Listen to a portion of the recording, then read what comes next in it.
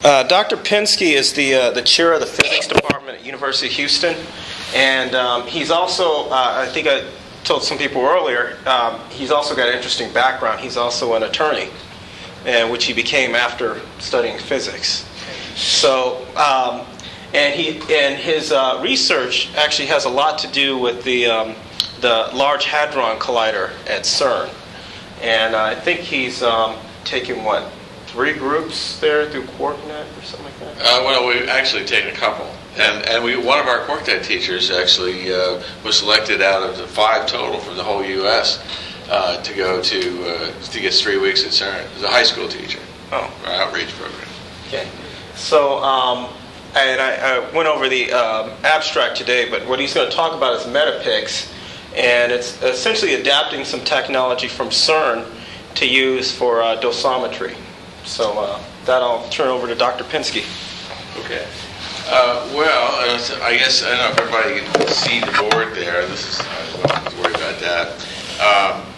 The Medipix collaboration is a CERN-based collaboration. As you can see here, a list of all the universities and groups that are members of it. And there's only 2 from the U.S. It's the Space Science Lab at Berkeley and us at the University of Houston.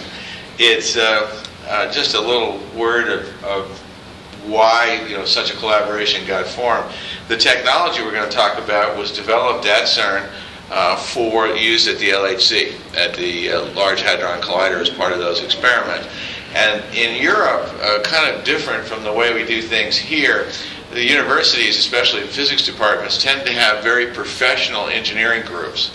That is, rather than have, you hire an oddball engineer or technician when you need them and that kind of thing, they actually have a full staff of technicians and engineers who are full-time and support the effort of the group and then are part of the collaboration. So these groups are not the physics groups at these universities, but the engineering groups who worked on the electronics. And they got to the point where they realized that this technology had potential applications outside of the LHC. So what we're going to talk about is the Medipix 2 chip and its readout system, some recent heavy ion exposures, and high intensity therapy exposures that we did, and what we plan to do with it. So the Medipix detector is a pixel-based detector technology, as we'll see. It can be employed to look at charged particles as well as photons, everything from infrared through gamma, and as well as neutrons. And basically it's based upon a readout chip. So the point of this technology is that the chip is a large-scale integrated circuit, which is on the bottom, and you can connect it to any sort of detector material that's reasonable to do so. We currently use what's known as bump bonding. I'll show you how that works in a minute, to attach the detector layer to the underlying readout chip. And again, for our purposes, we tend to just use silicon. It works fine. So it's a semiconductor. We use N-type silicon. And we put a little P-type layer down to make it a diode. I'll explain why in a second here. This is a picture of the bumps. These are solder bumps. It's a fantastic technology. And so they deposit these things like eggs on the underlying subsurface, and then they can essentially bond the detector material to it. So the detector is monolithic. It's not broken down into pixels, so that the charge deposited in the detector divides through the silicon and is picked up by the pads on the chip in a simple charge division way. And the ability to make these things is just incredible. It's the most expensive part. Sometimes we'll get the question, how much does this cost? The solder bumps are the most expensive part of the whole process, and it costs right now something on the order of about $200–300 a chip to do this. We could come up with a way to directly deposit, say by epitaxial techniques, the detector layer on the chip. It would be a better process, but we're not yet doing that. This is a cross-section of how the detector works, or how the combination works. You have monolithic silicon. It's N-type silicon. There's a P-type implant at the bottom, and here's the solder bump that connects the two aluminized pads together here. The chip is down here with the electronic circuitry, which we'll talk about in a minute, and then there's an aluminum contact layer on the top, and we apply a bias voltage, a high voltage bias to it. It's reversed bias, so this acts like a big diode. So you have a reverse bias on it. And the reason that you reverse bias it, assuming people know a little bit about semiconductor electronics, is that in a semiconductor, it is a semiconductor. It's not an insulator, and it's not a full conductor, but when you apply a voltage to it, you typically get a current that flows. Not a big current, but it's a, compared to the small amount of charge we'll deposit by ionizing radiation, it's pretty substantial. So because of the way the p-n junction functions, when you reverse bias it, you deplete the charge carriers in the surrounding semiconductor layer, and it becomes a very good insulator when it's reverse bias. So the current goes in principle to zero. Because it's a device that suffers the vagaries of statistical mechanics, you wind up having thermal noise that is accompanied as the electrons are kicked out. So there is a tiny background thermal current that you have to deal with. But you're in a reverse bias mode, so you just sit there quiescently with essentially no current flowing through the semiconductor. When a charged particle comes through, it of course liberates electrons and of course creates holes, and these things drift in the field, and actually by convention we collect the holes, not the electron, and then that's processed as a current input to the circuit that sits below. Generally speaking, if you deposit modest amounts of charge, that is, you liberate modest amounts of charge in the semiconductor, the dielectric properties of the semiconductor itself shield the holes from the charges, so you don't get much recombination. That is, the collection efficiency is on the order of about 95%. In this kind of device, there's no amplification in the layer itself. That is, even under the influence of the potential, you don't get any multiplication of the charges. There are semiconductor devices like avalanche photodiodes where you do actually multiply the charges, but we don't do that here. Just collect whatever is produced. This is the schematic of the circuit that appears, or that is embedded within each pixel, and it's within the footprint of the pixel, which is one of the truly amazing things about this technology. That is, all of the circuitry is available for each pixel separately, and so it makes it very powerful.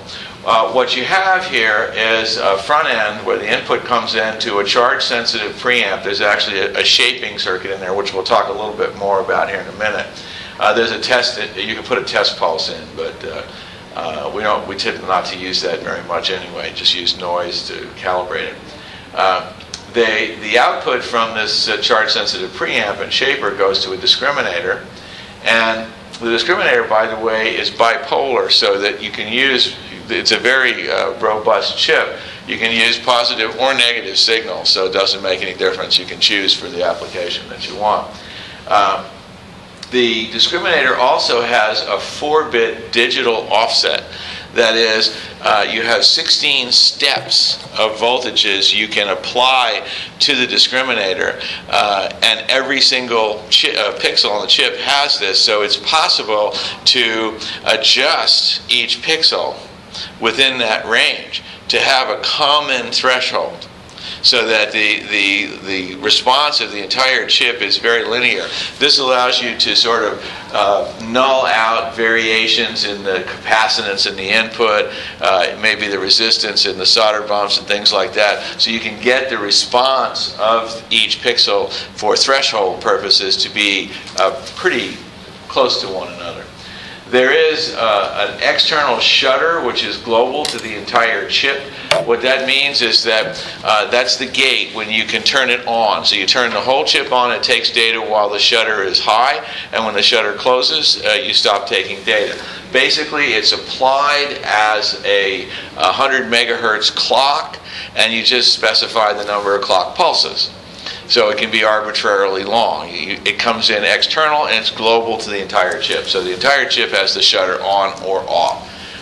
And then when the shutter closes, it automatically reads out the data. The logic in the Timepics, this is the heart of the chip here, has 2 input bits which allow you to select one of 4 logic states, which we'll go through. And there's also a separate clock that comes in to the logic, which can be used to help digitize the data. And I'll explain what the options are here in terms of the logic. Then the output goes to a 14-bit shift register. So you have in each pixel a sensitivity of 14 bits of data that you can count before you overflow. And there is an overflow bit, which tells you that you busted out the top. 14 bits is 11,810. So you have a decimal range of 0 to 11,810, which is quite a bit to be able to look at signals that are coming in, to the device. This is just to show you that it really exists. This is the layout. The pixels are 55 microns on the side.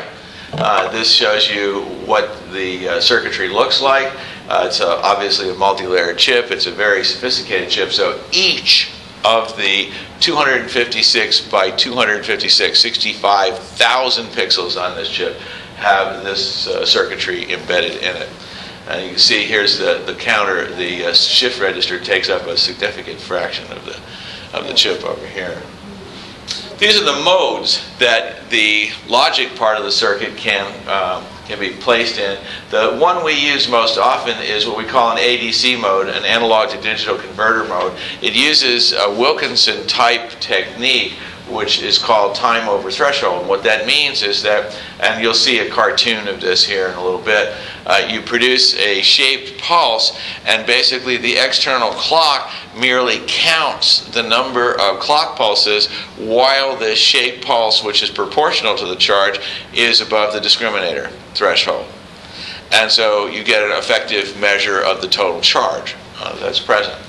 The Timepics mode, in the TDC mode, what you can do is set the device so that once the shutter opens, from the first time that a signal in that pixel exceeds the threshold, it starts counting the clocks until the shutter closes. And then you can use it as a hit counter in the so-called Medipix mode. Basically, what you do is you just count the number of times you get a pulse which exceeds the threshold. So you can count X-rays, for example, which is an X-ray imaging technique. And there is a fourth mode, which basically is just kind of a sort of a dumb Medipix. It doesn't count hits; it just counts, that this pixel's been hit. So here's the Timepics mode. This is the TDC, the way it functions. If you look over here, the difference between the left and the right is just the clock frequency. This is showing a very low frequency clock, and this is showing a much higher frequency clock. But this is the shutter. When the shutter opens, time runs across this way, so the shutter opens here and closes here. This is the analog input, and what you get are these shaped triangular pulses. And so the discriminator output that is associated with each one of these pulses is shown here. And so the point is that when you're in the Timepics mode, the shutter opens here, and when the discriminator crosses the threshold, you get a start of the counting of the clocks, and it ends when the shutter closes. So it measures the time. And you can put up to 100 megahertz clock, so the time resolution for each pixel is 10 nanoseconds. It's not like 1 nanosecond, but I mean, for being able to distinguish things, 10 nanoseconds is usually pretty good. Remember, this was designed for the LHC, and the bunch crossing time is actually the quickest bunch crossing time is going to be every 20 nanoseconds. So you only need 10 nanosecond resolution, and this will get it. So this, by the way, each pixel is independently programmable. That is, you don't have to, you don't have to make the entire chip a TDC or a entire chip. You can make like a checkerboard pattern where every other pixel is an ADC and the alternating ones are TDC. So you can select things out that way. So you can look at complex images and tell when they occurred during the time that the shutter was open. This is the ADC mode. This is the one we use to measure charge. And you see what happens here is that when the shutter is open, if a charge is above threshold, then you count, and even if you get a second one, it just continues counting. It just only counts when the when the level is, the discriminator is above the threshold, and you get an integral of the total amount of charge. One thing to point out here, and I'll try and show you an image. I don't know if I've got one in this presentation, but we just came back from a run in Japan where we were able to use the device to tell some really spectacular physics that's going on. And you see here that if the shutter ends in the middle of a pulse, you cut it off. So the pixel will only record the charge that has drifted into the device by that time. And so you get you get a fraction of the total charge. And this actually allowed us to look at like the early part of the drift. So we could see, the charge is drifting in the silicon, and we get a snapshot of what happens right at the beginning, the first things to reach the detector. And if the same thing can, of course, occur on the front end, that is, you could get a pulse that occurred before the shutter window, and you would then be able to look at the back end of the drift. And so it's not something that was part of the design of the device, but it's allowed us to look at some interesting physics. So this is a cartoon showing the time over threshold mode. So if you get a charged particle that comes into the silicon, produces the holes in the electrons, and they drift. And then what happens is you get the shaped pulse. Threshold level compares it, generates a threshold. If the counter clock is a big, long clock, you only get one pulse. On the other hand, if the counter clock is a higher frequency clock, then you get more pulses. So one of the things that we have as a knob to adjust the range is the clock. So if you have very large charges that you're collecting, then you can make the clock slower. You give up resolution for small charges, but you can extend your 11,810 to much bigger charges. So that's one of the knobs that we can turn in terms of adjusting the way in which the detector performs. And then you can see if you have a smaller pulse here, with the same higher clock, you're going to get a smaller number. So that's the way a Wilkinson device looks. Just another small point about the actual physical design. The way this shaper works is that you basically raise up to a height that is proportional to the total charge collected, and then you have a constant current source which discharges the capacitor. And so by dialing up the amount of current put out by that constant current source, we can effectively change the slope of the decay. And so that ability to adjust the slope of the decay also gives us another knob on being able to size up this, where our signal sits in this 0 to 11,810 register that we have. So this just is another cartoon of the way in which it would respond. You see, if I have small pulses down here that are below the threshold, of course I get no time over threshold ticks. But then as soon as the pulse exceeds the threshold, I start to get a response in terms of number of clock counts. And the point here is that because of the capacitance in the circuit, which you cannot take to zero, you wind up having a rounded top here, and that rounded top translates into a knee, on the threshold curve. Once you get up here, then this becomes very, very linear. And so for us, in the applications we have, actually we want to measure the total charge, and so this being linear helps us do that with great precision. However, we also want to take a look at the shape of the footprint of the charge drift as the cloud drifts down.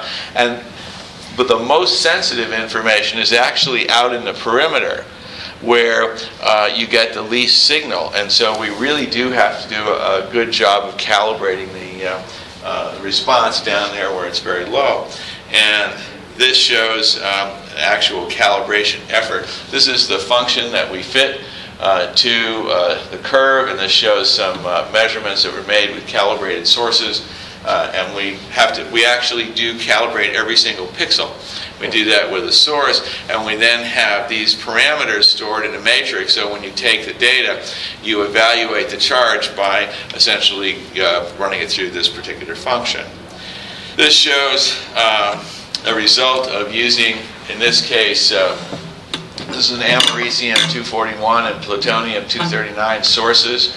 And then remember what you're doing is you're summing over multiple pixels, because the decay products from, these are alpha particles that are produced, actually I think this is the gamma from these are the 5.2 and 5.5 MeV alphas.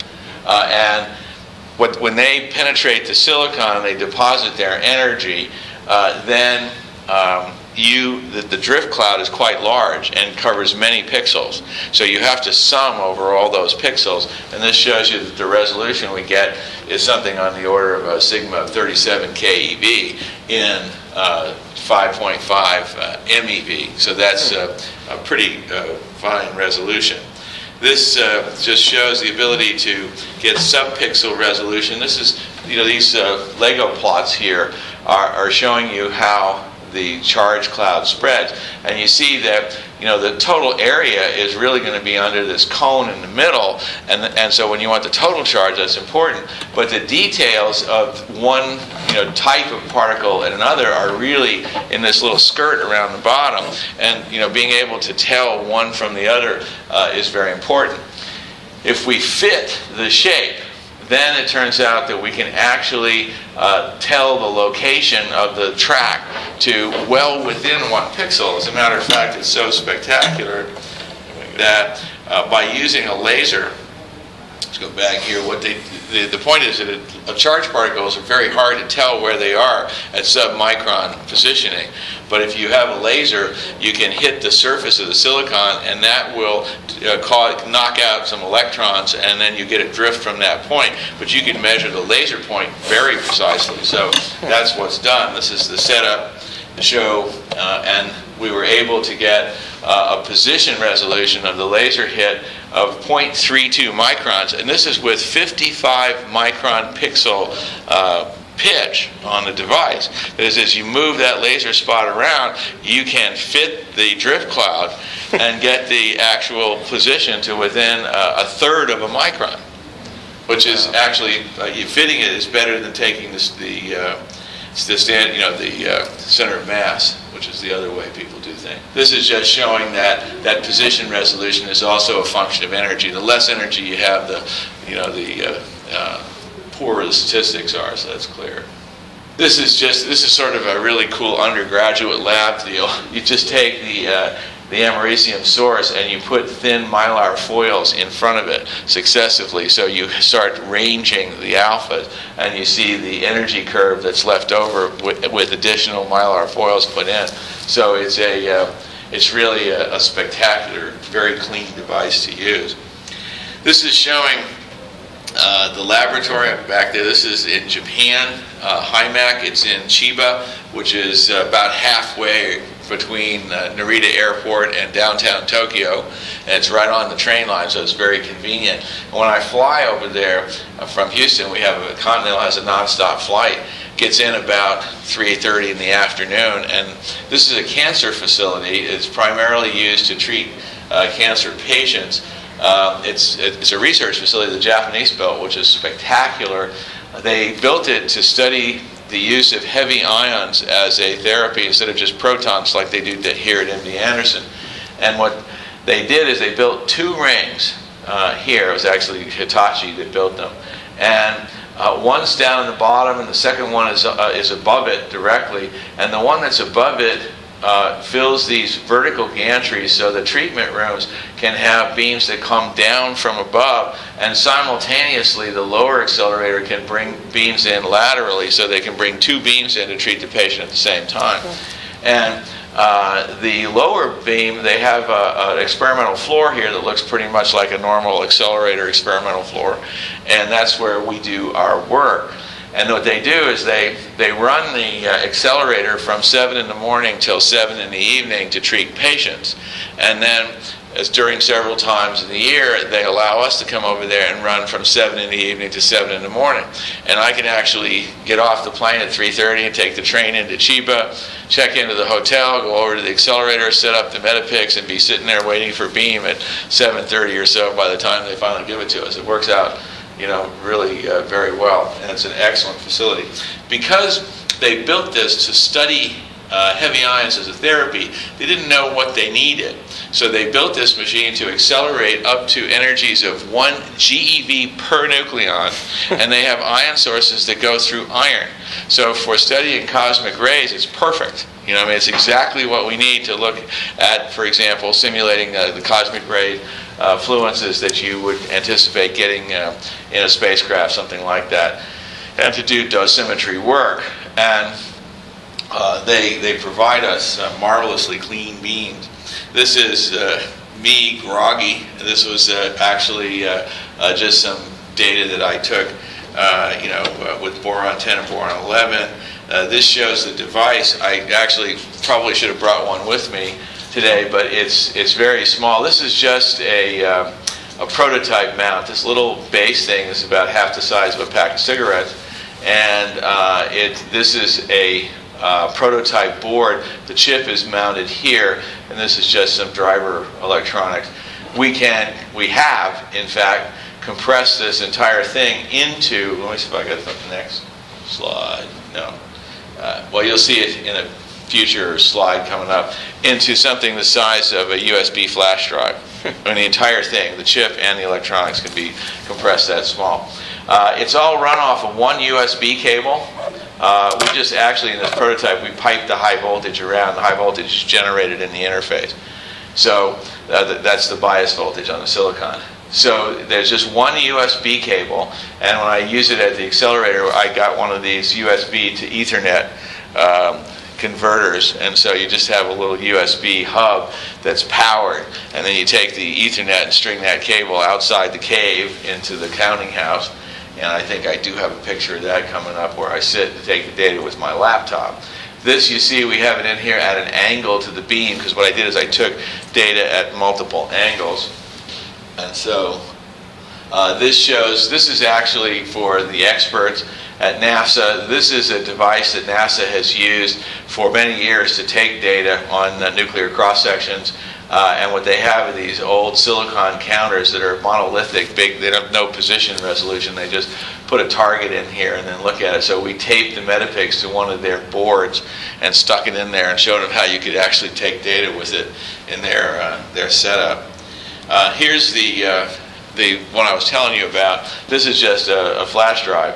And this is what's called USB Lite interface. So the entire USB interface is actually on this. And one of the things that you can't see is that it actually has an RJ45 cable on it. So if you supply the voltage, separately with the local cable, then you can plug this into an RJ45 Ethernet and just run it Ethernet distances. The chip is here, and all the support electronics is right there. We use it to get the high voltage. We use a chip from the fiber optic industry. They use avalanche photodiodes as the sensors, as the detectors for the fiber optics, for networks. And they require a reasonably high bias voltage, because the avalanche photodiode does amplify. That is, it does give you a cascade, so you get an amplification in the diode, like a photomultiplier too. And the point is, they have these chips that are, there's one of them on here, that will take the 5 volts and ramp that up to 100 volts, and you can digitally choose it. So you can, select it with the DAC on the outside, just set it up to tell it what voltage you want. Bingo, you get up to 100 volts. Here are actually some pictures. This is boron 11 at 400 MeV per nucleon. This is just a color scale here. I mean, the data, of course, is actual numbers that are in there. This shows you what the image looks like when you're actually taking data. One of the nice things about this is, of course, you can just cut the frames rate down, as the length of the frame, to whatever you want. So when you get a beam spill, if there's too many hits there for you, you don't have to tell the accelerator people anything. You just shorten up the shutter window, and you can reduce the number of hits. You see, by the way, one of the interesting things, these little spots in the background here are not noise, they're real. Those are gamma rays from the decay off of the window to the beam port. That is a vacuum line, and it has a 300 micron aluminum window on it, and we're sitting right there. And so what you get is a spill. And the spill lasts for about 1.5 seconds, and then they refill the accelerator, and it takes maybe 2 seconds, 2.5 seconds, and you get another spill. And the total intensity, I mean, this thing is tens of thousands of particles come along on each one, even though we're only sort of triggering on it, taking a few images.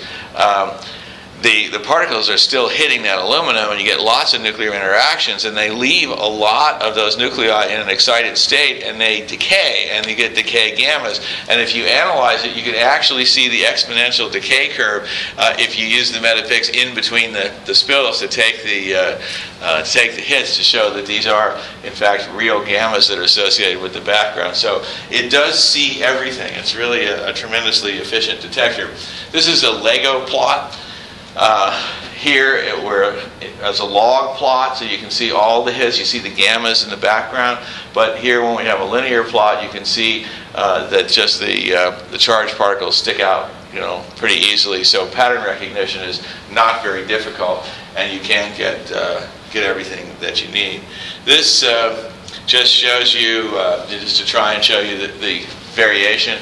Here, the center pixel has a total count of over 3,000, and yet the ones here on the outside, you see, this is the scale. You're getting down here to less than 8 hits. That'd be 4 hits for those. So you're counting, over a wide range, and you're using that to try and tell what's going on. This particular experiment, we had boron 10 and boron 11 at exactly the same kinetic energy. So the difference that you would get is in the velocity, but because of the difference in the mass of one neutron added to the nucleus. And that subtle difference in the total energy we can see, statistically, by looking at the boron 10 and boron 11 tracks. This just shows an integrated signal, and you see that you do have a lot of information here. It's just a log plot.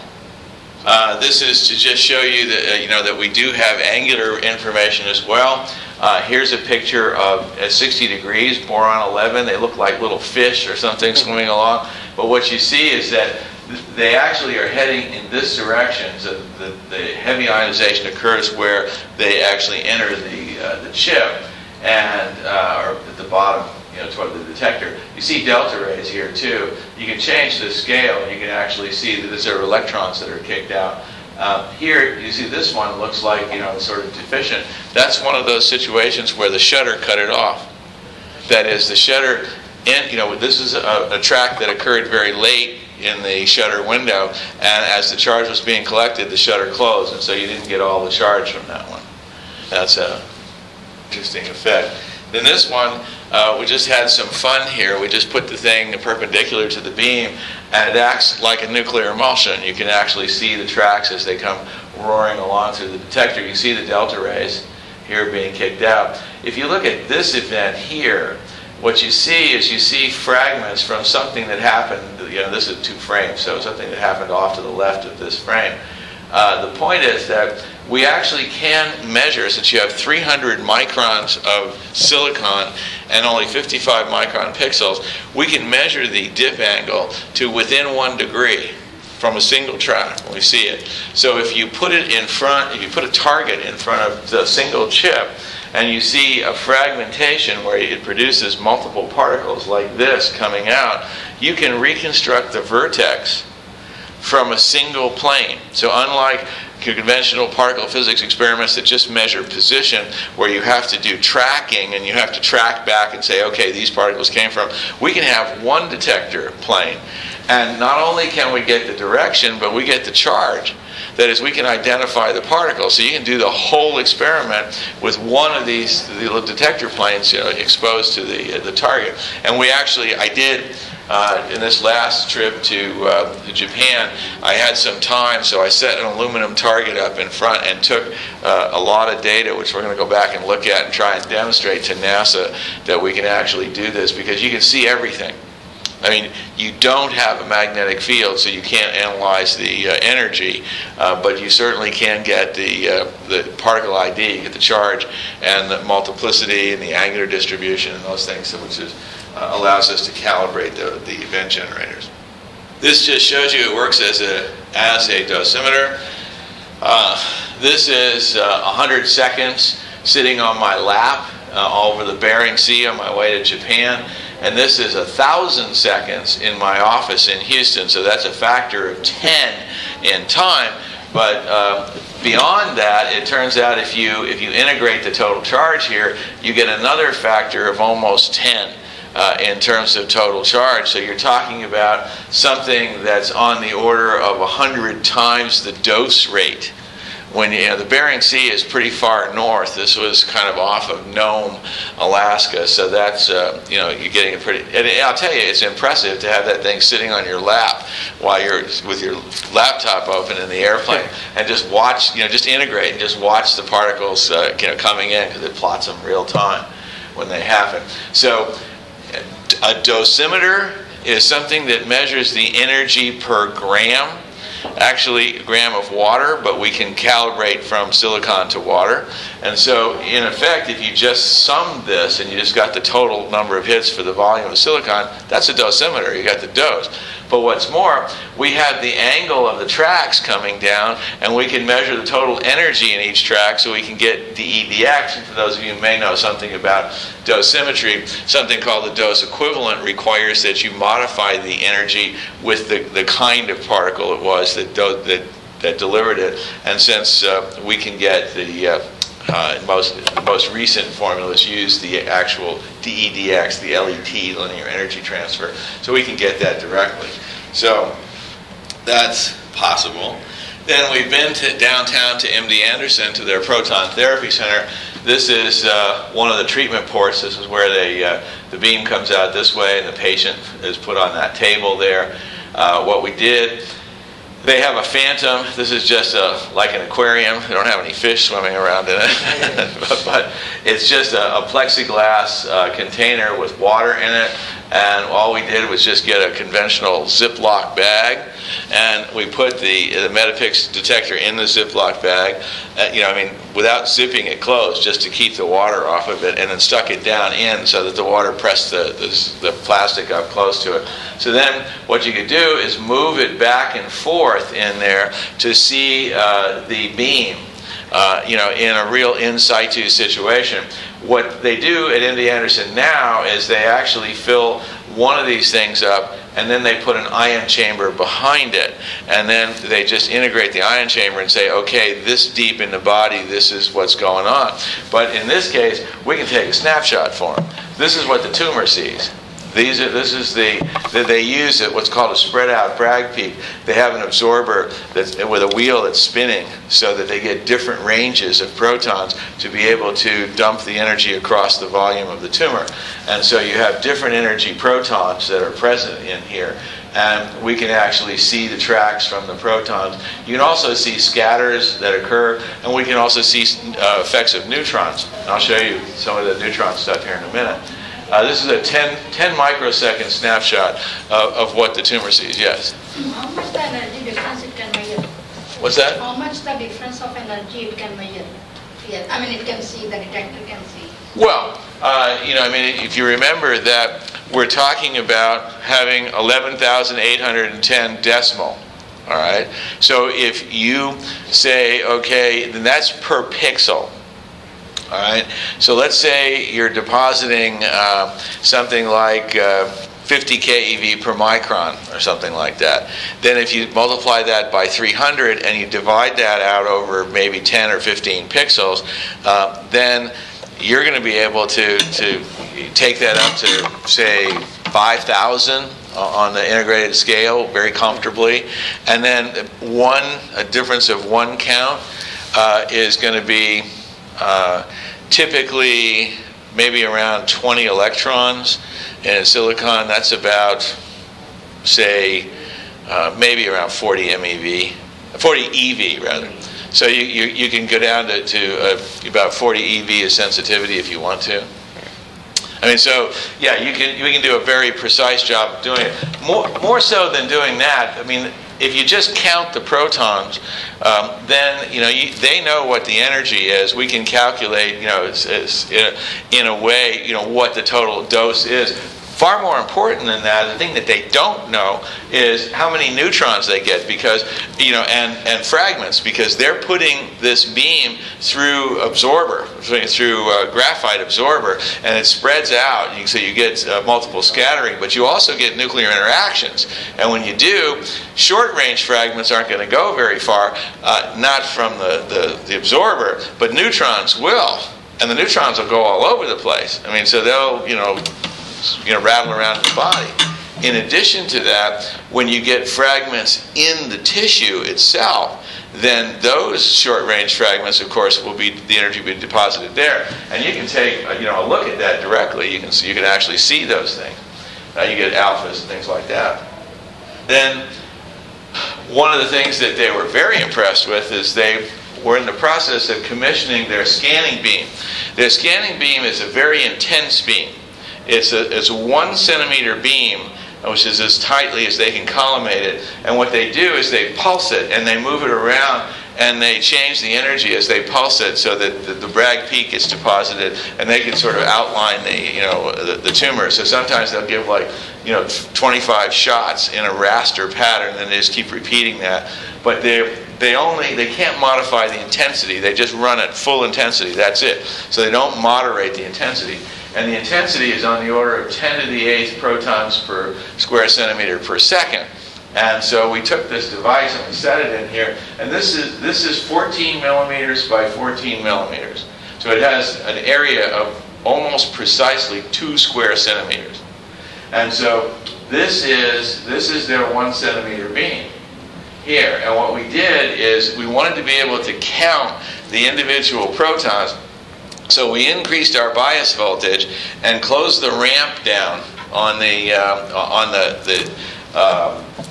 feedback current, so that we could get just literally counts here. So we could see the proton, see the individual proton. And you see several things. These dark spots are neutrons that have hit nuclei in the silicon, and then you see the scattered particle here. But what's more, you graphically see the halo. You're going to go out here and count every single proton in this halo. And so this is a 10 microsecond frame that we took, just of their a half. We had the center of the beam right there. So this is the half of their 1 centimeter circular beam. And they get to see how spread out it is from the multiple scattering. And they had no really good idea of exactly what their beam looked like. And literally we can take a snapshot of it, for them. And the neutron capability, of course, is really good. We're interested in doing development of this technology as a dosimeter for space radiation, for NASA. Build it into the spacesuits and put it in the air as an area monitor. And so one concern is, if you got a solar particle event, could you continue to function during that? And it turns out that the kind of fluences you get, the protons of these energies, so it's very, very similar to these energies, that you get is something like 100 to maybe 1,000 per square centimeter per second, and we're sitting at 10 to the 8th at this point. So our detector, can certainly function in any out in space, just looking at what's coming. The detector will function perfectly. Whether the readout electronics will survive that is an entirely different issue. You know, because the stuff we're using here, the readout system is all just COTS chips. That's commercial off-the-shelf hardware. We're not using rad hard stuff in the readout, in the USB readout device. So for flying it in space, we would have to design a rad hard interface detector to get the chip information out. But the chip itself has no problem. And of course, it's not surprising. This thing was designed to sit at on the beam pipe at the LHC for years. It's supposed to be able to take 10 megarads before failure. So, you know, we're not worried about a space application. Of course, it's a different world, you know, looking at very heavy ions in space. Let me move on so we don't bore you people. We actually are using this at the LHC, using the Medipix per se, not just the chip. The chip is being used in the central trackers. But where you see these, this is the Atlas experiment at the LHC. It's one of the experiments looking for the pigs. And what they have is Medipix detectors in the location where you see all these little blue things to monitor the charged particle and, more importantly, neutron fluences, because they want to know what the neutron production is like. It's very, very difficult to model neutron propagation when you produce, you know, tens of thousands of particles, you know, per 10 nanosecond bunch crossing, or 20 nanosecond bunch crossing. So this is a picture of the detector. What we've done here is to put different materials over the chip. So there's polyethylene and aluminum, lithium fluoride, and different thicknesses of aluminum here. And the reason is that what happens when you can't see a neutron. If you're going to see it with a detector, you have to turn it into a charged particle. You have to take the energy from the neutron and make it produce a charged particle. An easy way to do that, if you have an energetic enough neutron, say at least 1 MeV or so and up, is just put hydrogen there, and then you're shooting pool. I mean, what happens is the neutron comes in, hits a proton, and scatters off, and the proton, you know, the neutron stops, and the proton goes, as everybody who's shot pool knows, with the cue ball. And so then you see the recoil proton. And so if you put the polyethylene over the top, it will see these high energy neutrons. If you put aluminum in there, then the aluminum will absorb the protons until you get really high energy stuff, so you can graduate the sensitivity for the neutrons. Then for thermal neutrons, you have to use something like lithium, because the lithium will capture the neutron, become radioactive, and spit out an alpha, which is short range, but enough that it will make it into the silicon so you can see the alphas. So what we have here, let me just go on ahead, as is just a bunch of ER. Here, let me show you this. This is thermal neutrons. So if you're in a thermal neutron bath, what you see is just the lithium producing the alphas.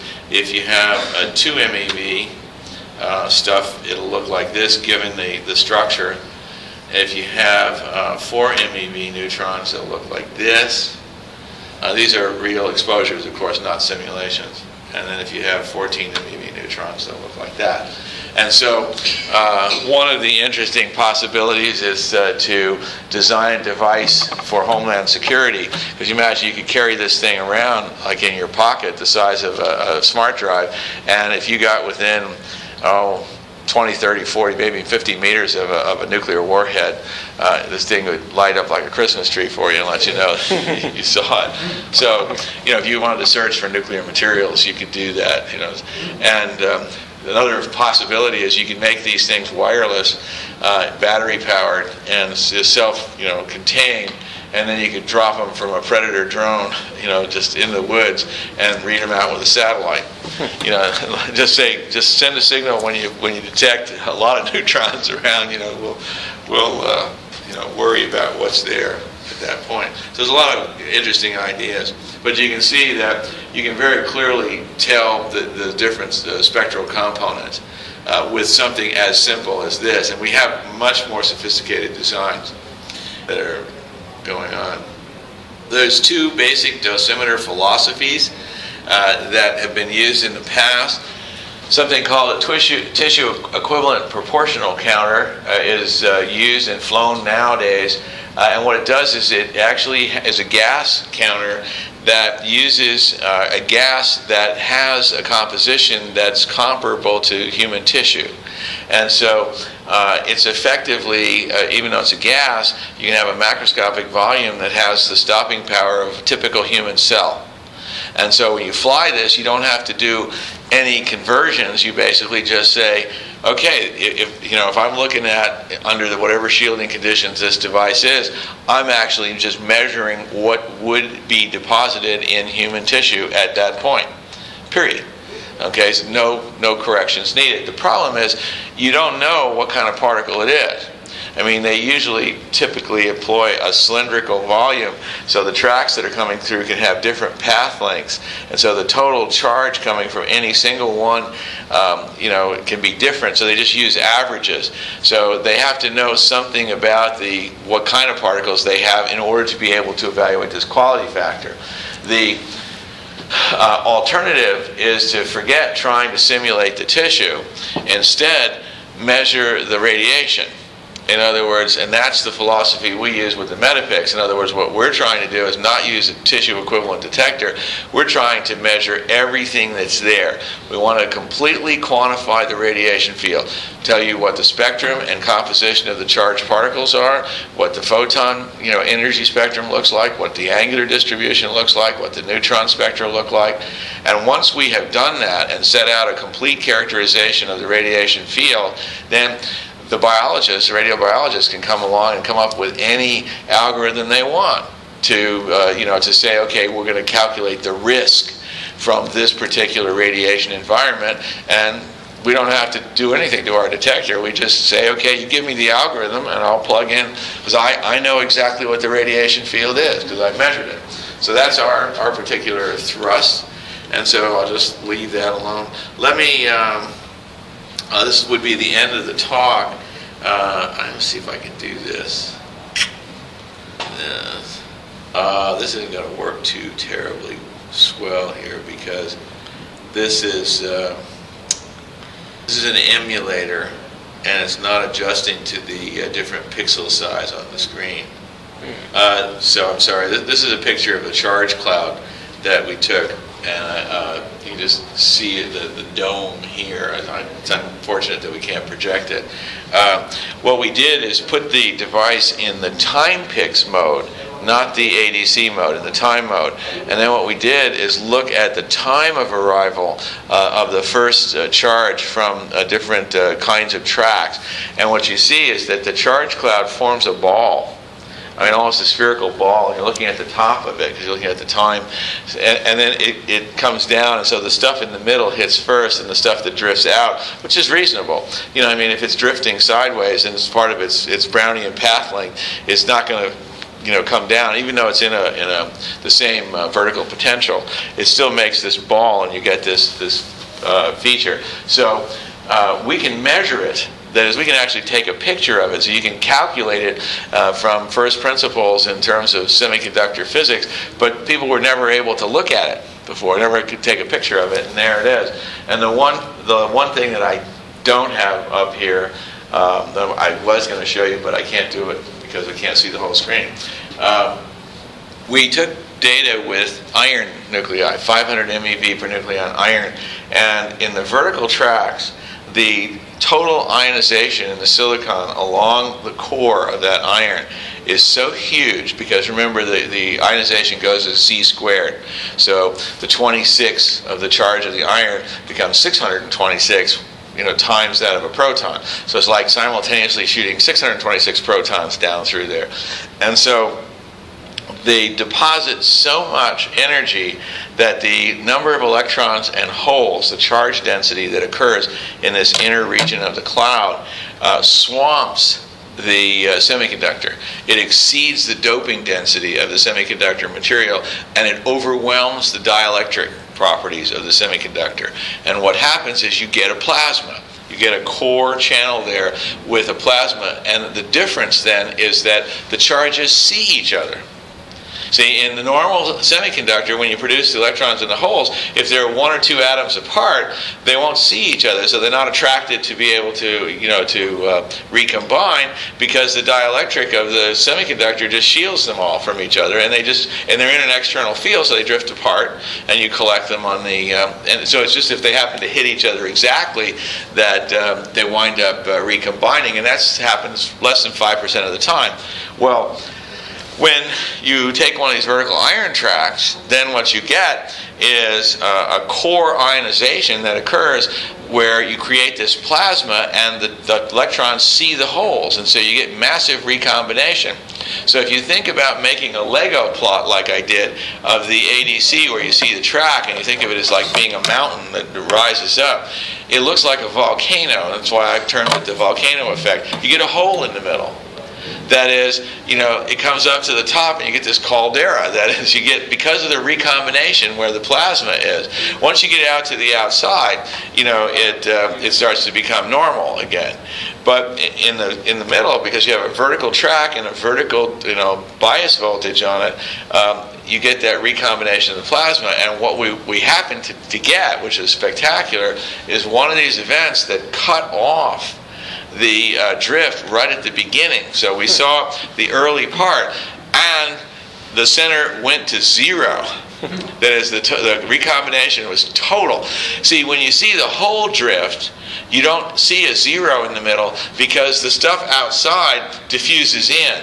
So even if you get total recombination in the middle, by the time the whole charge crowd fills up, the stuff on the outside has drifted in and fills up those central pixels with some hits. So you get this hole, you get this dip, and you see that for the normal tracks. But when we took this one that cut it off just after the beginning, so you got the early part of the drift where the outside stuff didn't have a chance to come in, we got a hole, and it went to 0 in the middle, and that's a spectacular observation. That you really are getting a complete plasma where everything can see each other and completely recombine. So, interestingly enough, one of the people that we work with was complaining, okay, well, that screws it up because now you're not going to be able to get the whole charge. Turns out, no.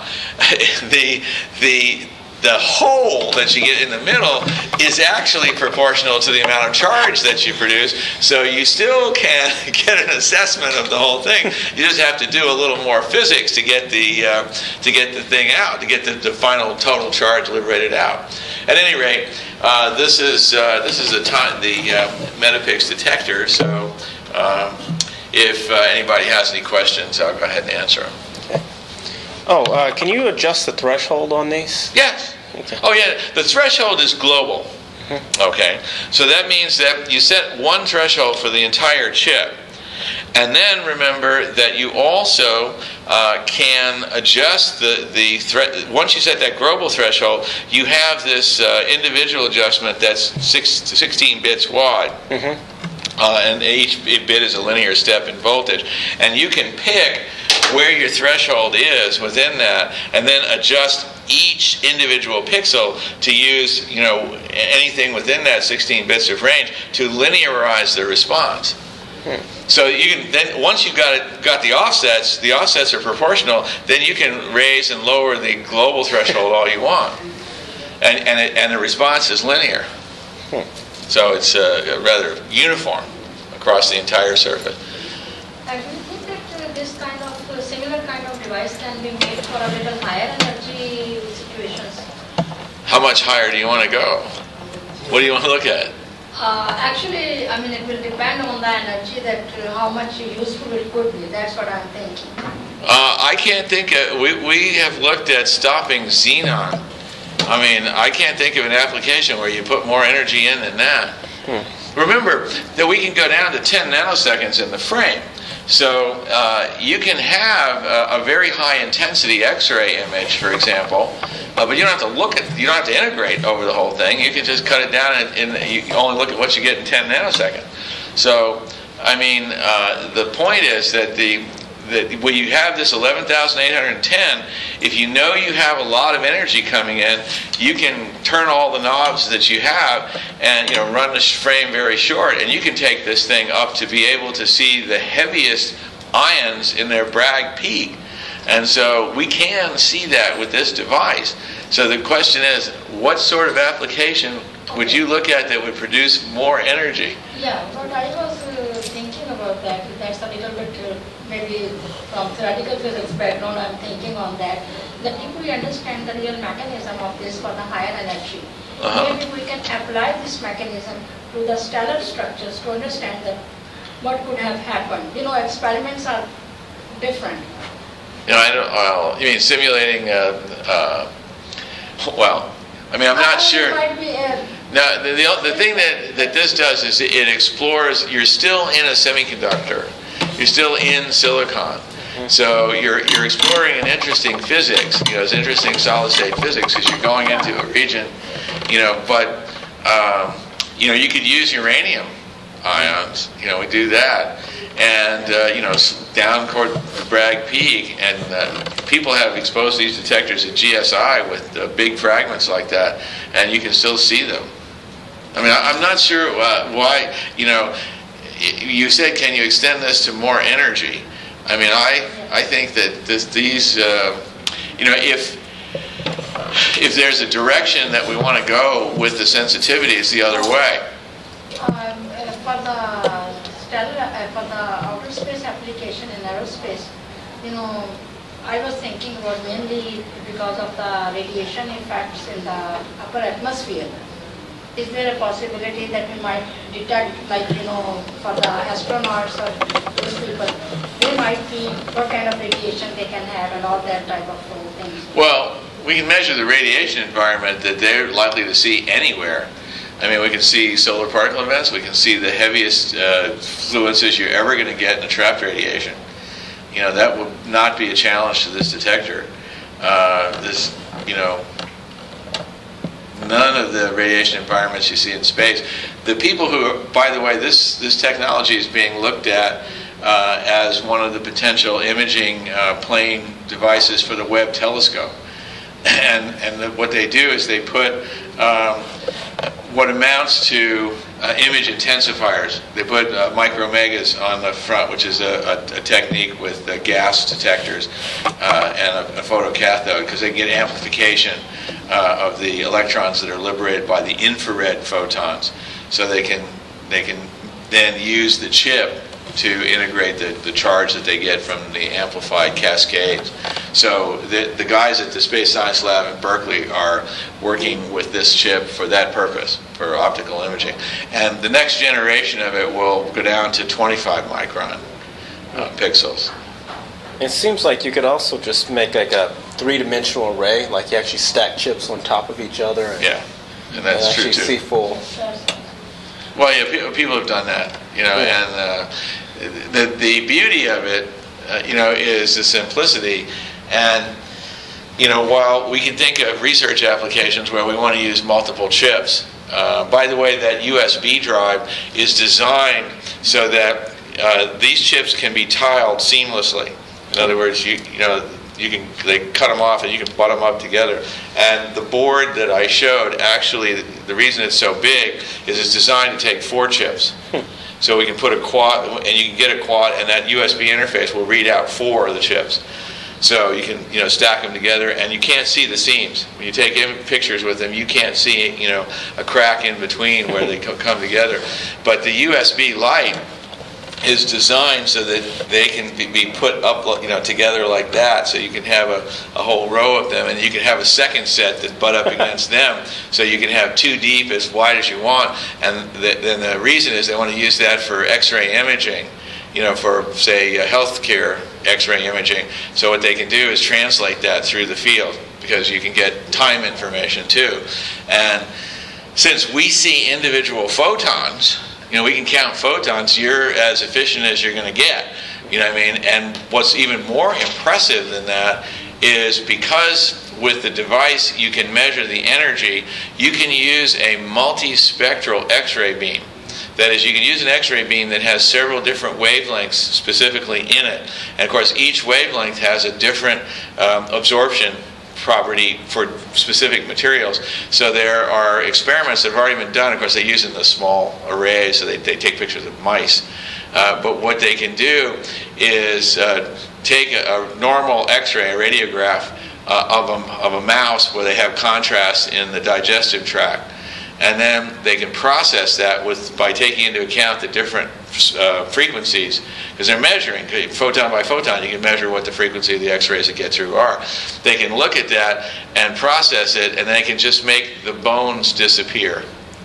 You know what I mean? So in other words, you can focus in on certain aspects of what you want to see, and instead of, like, if you've seen a normal X-ray of your chest or something like that, and want to look at the lungs, they can't make the bones disappear. You know, you have to look through the ribs. But in this case, they could. They can just use that information to make it disappear. So the rest of the collaboration, all those people on that first slide, are the reason it's called Medipix is that's where the money is, and that's where they're going after, doing medical imaging, doing things like mammograms, reducing the dose, doing sophisticated multispectral imaging for healthcare applications. You know, so people come along when I give talks like this and say, hey, you know, you can really do that. I say, yeah, somebody's already thought of that. So our interest in this at the present time is not so much to jump on the bandwagon with the other herds of people who are doing that with this technology. It's to take it and try and use it for something like dosimetry of space radiation. So, yes? What's a delta ray? A delta ray? Actually, I can show you a picture of one if I can bring it up. When the charged particles come through any material, what they do is they ionize the material, they ionize the atoms, and they kick out the electrons, and the electrons that are then moving around themselves can ionize further because they have enough energy. So back in the days of alpha particles and beta particles and gamma particles, they actually saw in the cloud chambers these little tracks that came off of the big tracks, and they referred to those as delta rays. And so for historical purposes, we still call them delta rays. So it's when you have a primary ionizing particle coming through that kicks out an electron, which itself has enough kinetic energy to further ionize and make a track, then it's a delta ray. And so we see these particles. The delta rays are kinematically constrained to, you know, by the velocity, by the beta of the primary particle. So it's a kinematic constraint that there's a maximum energy that a delta ray can have depending upon the velocity of the primary particle that comes through. And what this means is that if we want to distinguish tracks, you know, by energy, the delta ray structure tells us an awful lot about that energy. That's one of the reasons why I want to look at it. And the delta rays, of course, are very low ionizing particles, so that's why we need that skirt in the drift pattern to be able to see very carefully what's going on. But good question. Do you have a question? Yes, my name is Alex Monchak. I'm a continuing education student taking this class, which is involved in part about understanding new scientific findings and publishing them. And it sounds like when you're talking about NASA, since you're talking about the astronauts, you're working with the Johnson Space Center. That's true. Which I understand their main goal is to do human space exploration by advancing the technology and eventually letting private industry move forward. And it's been 40 years since NASA has demonstrated the capability of going to the moon, and no industry has picked up that. And so I was wondering, from your experience, where is the results of the research published?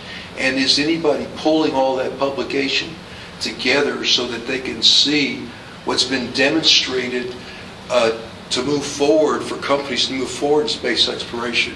Well, I think the answer to your question is that in each individual area, the results are, you know, abundantly published, and instead of having what you might think of as one body of knowledge, which is just sort of the big bolus that's a result of the space program, what you have is, you know, literally thousands of publications in different areas that take advantage of things like, for example, in electronics, circuit design, you know, not only NASA themselves, but the contractor companies have come up over the years with circuit improvements that have been published and that are available and that are being used. I mean, it's not like, okay, a new company comes along, what do they do?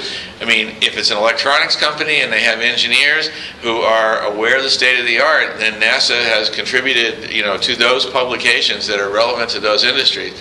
In my business, NASA is one of the primary funders of the research that goes on here because it's you know, it's something that has a unique need. We don't necessarily see this kind of environment here on the Earth, but it's spin-off. One of the spin-offs that has come out of this, and the people who are working in this field are abundantly aware of all the contributions that NASA makes and are working very closely with the people who have been developing this, is the cancer therapy. I mean, the use of heavy ions to treat cancer. Using radiation to treat cancer is, of course, not a new idea, and most of the places in the United States use X-rays.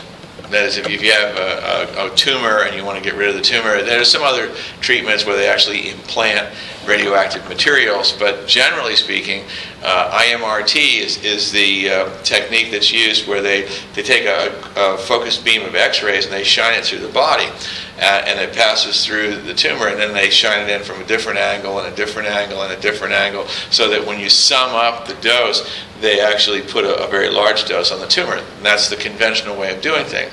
The problem with that technique is that X-rays are attenuated by everything.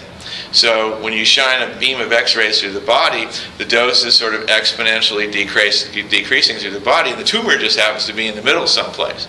Okay, and so you're going to damage the tissue on the way in, and you're going to damage the tissue behind the tumor on the way out. And there's nothing you can do about that. It just goes straight through. So hopefully, if you come in from what they call enough different ports, then the collateral damage around it is minimized and you get most of the effect on the tumor that you want. Well, the charged particles, I don't know, do you have some chalk or? There should be some chalk up there.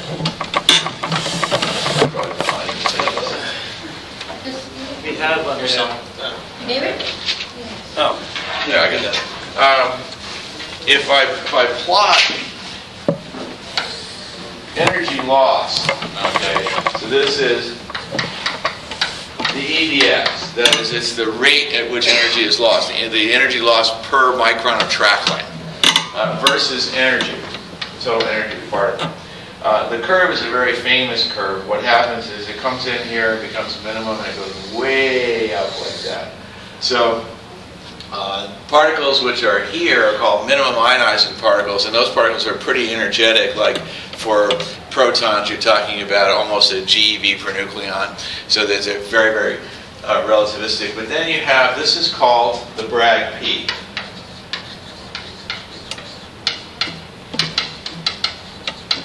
And of course, because the energy is getting less and less down here, it means that this is toward the end of the range. And if you take a heavy ion like a carbon, you know, completely stripped of all its electrons, and you put that into, say, tissue equivalent material like water, this Bragg peak region here is on the order of just millimeters. And so if I shoot this beam in, there's two things that happen. Number one, because of the shape of the curve, on the way in I have a very low dose. All right? But when I get to the tumor, I get a very high dose. And then nothing comes out the back end because they stop. Okay, so with protons, unlike the X-rays that just ionize all the way through, you know, when I shoot the proton in, what I try to do is stop the proton in the tumor. And so if I stop the proton in the tumor, I'm dumping this huge. This could be like 10 to 20 to 30 times higher than minimum ionizing here. So you're really dumping a huge amount of energy in the tumor. So it's like a scalpel. It's a surgical tool. Now you do have some dose coming in, but it's a much better. I mean, if you look at the case of an X-ray coming in as a function of depth, if I look at it, the X-ray is just going to be an exponential thing all the way through the body. And if the tumor just happens to be here, well, this is the damage that you're going to get in front and behind it. And so the point is that the whole reason for the HIMAC facility in Japan was that people had been using protons, and they're worth just 2 places in the United States up until recently, Loma Linda in California and Mass General in Boston, that had proton machines. And proton machines were pretty widely used around the rest of the world, but the U.S. was kind of slow to pick up on them. Well, the Japanese built the facility that we looked at, the HIMAC facility, to explore using heavy ions, carbon and things like that, to treat tumors. The philosophy was that you have a z-squared effect, z being the charge of the particle. So if you have carbon, you get 36 times, because carbon has a charge of 6, what you get from a proton. And one of the things they knew was that even a Bragg peak proton passing through a tumor cell is not guaranteed to kill it. And so you need to have multiple protons pass through that cell in order to kill it. And so the question they asked was a very simple one. How high up do you have to go in charge to kill a cell with one shot? In other words, one Bragg peak particle will be there. And when they built the machine, they didn't know. And that's why they built the machine to have such a wide range of capabilities, because they were going to explore. And they found the answer, and the answer is carbon. That is, you stop a carbon nucleus in a tumor cell, it's dead. Dead is dead. So it doesn't pay to go to oxygen, because you go to oxygen, you have more collateral damage coming in. Well, the Japanese are building these things all over Japan to treat tumors, and the Europeans are building them all over Europe. I mean, right now they're building them in France and Germany and in Italy, the heavy ion machines. Of course, now they don't have to do what the Japanese did. They already know the answer. They're just building carbon machines. And they also know they only have to go up to about 250 MeV per nucleon, because they can reach any place in the body that they need to treat. So they don't need a GeV machine, and they just accelerate carbon. And the point is that up until this point, the only place that we ever had the need to understand what these particles did was in space. Because that's the only place you ever saw relativistic heavy ions flying around in people's bodies. And so when this work began, the people at NASA were front and center in terms of the interest in reading the publications and looking at the work that had been done and assessing the risks. One of the most important risks is anytime we know radiation causes cancer, so even though this is reduced, the question is, what's the risk? And it turns out, because of the z-squared effect, you have a potential of, even though it's one particle, of doing a lot more damage to, say, the DNA if you go through the nucleus of a healthy cell before you get in there. So the question is, how much risk do I have, from things like causing cancer, especially when you have a pediatric patient? And you want to say 20, 30 years from now, if I've given them a dose and I've killed the cancer that threatened their life at that point, but caused them to have cancer, 20 years down the road, can we assess that? And that's front and center, the problem that NASA's been addressing, with the risk to astronauts all along. And so that just gives you one example in the field that I'm working in, and I can tell you for sure, all of the people who do cancer research in this area are eminently aware of all the NASA publications and all the NASA research and work. And as a matter of fact, they are not reticent to applying for grants from NASA to continue that work themselves with their machines here, so they can share the information they gain from their accelerator experiments with NASA and pay them back a little bit. Thank you. When the proton therapy is used there, because we are adding an agent or something from outside, which is a protein, since if it is active, it might be a cause of change of isotope or something like that in the DNA molecules or something like that? It turns out that at very low energy, you do get fusion. I mean, you can stick to a nucleus. That's how people produce, heavy nuclei. So you can create other nuclei. But the total, given, as my colleagues in France say, Monsieur Avogadro's number, it's not, it's not enough to be clinically important from the standpoint of a hazard. However, it does have a particular benefit that I'm working with the people at MD Anderson, and some of my colleagues over in Europe are working on those machines with. It turns out that positron emission tomography that is being able to look at positron emitters from someplace in the body, is when you produce a positron, when a nucleus happens to be a radioactive nucleus of the kind that emits positrons. What happens is protons turn into neutrons and they spit out a positron. And when that happens, the positron is very low energy and it will annihilate with one of the electrons in the body very quickly, so it won't go very far from where the annihilation was. And so when you get these, and the electrons will be pretty much thermal energy at that point. So when these two annihilate, they produce overwhelmingly back-to-back gammas, and those gammas are 511 keV, and they come back, out straight out at each other. So if you have detectors all the way around that can measure those in coincidence, and you get the two hits, you can draw a line between those two hits, and you know that somewhere along that line was the source.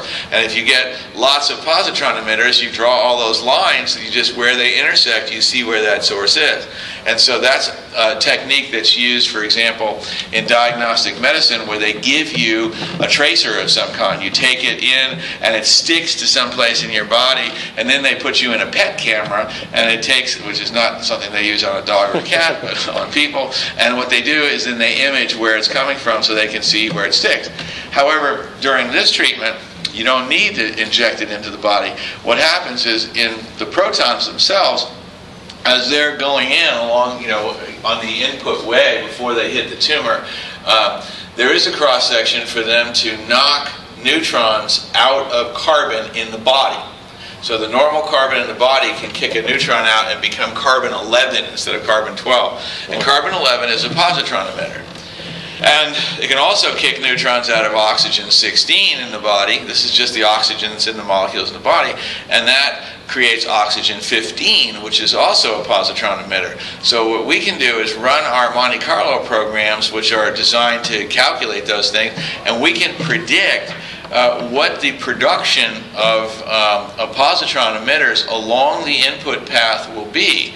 And so what we're proposing is to put positron cameras around the treatment area, so that when the patient is in there, when they do a CT scan beforehand and they make up a treatment plan and say, okay, this is where the tumor is, and this is where all the things in the body were when we took the CT scan, and we're going to shoot the beam in here, and if we have this energy, and if we did all the calculations right, then we ought to fry the tumor. And so then they put the person in there, close the door, turn on the switch, and hope they hit the tumor. And they actually do a pretty good job. I mean, I'm being facetious here. But the point is, they have no feedback. That is, they're based upon everything they did in their treatment plan beforehand, and the alignment of the body and everything else. And if the person burps, then maybe they're going through a gas bubble or something like that, and it's not going in the right place. So if we could put the PET camera around it and predict what the image should be, then the oncologist can watch real time while the beam is being applied and see the positron emission and say, yes, I'm getting the predicted image, so I know that my beam is going where I intended it to go, at least from the treatment plan. So that's a useful benefit of the conversion of some of the nuclei. There will be others produced, but the point is that the total number compared, to the a clinical significant amount of transmutation is insignificant. In this inverse beta decay type of process, what will happen to neutrinos? I hope neutrinos are not. Oh, the neutrinos are. They are not doing. No, you're not worried about the neutrinos, right? No, because I mean, if they can somehow interact with with the electrons, I mean, that's the only place where neutrinos can interact. If nothing happens. No. But the neutrino cross section is so tiny that That's I mean, if you figure out a way to see the neutrinos at those doses, then you get the Nobel Prize. Any more questions? Okay, well, thank you very much. All right, thank you. Thank you. Thank you. Thank you. Thank you.